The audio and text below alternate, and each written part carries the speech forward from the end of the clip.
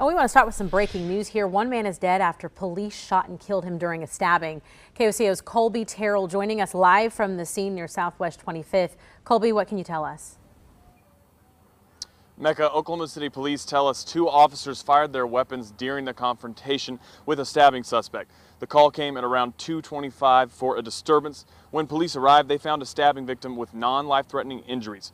One officer ordered the stabbing suspect to drop the knife. After he didn't, he used his taser twice and it had no results. Police say the suspect then turned towards that first officer, and 2 other officers fired their weapons and hit the suspect. That suspect was then transported to a nearby hospital and died from his injuries.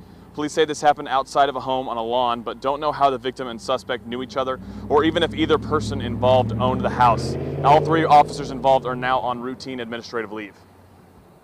The officers were wearing body cameras and no officers were injured during this incident.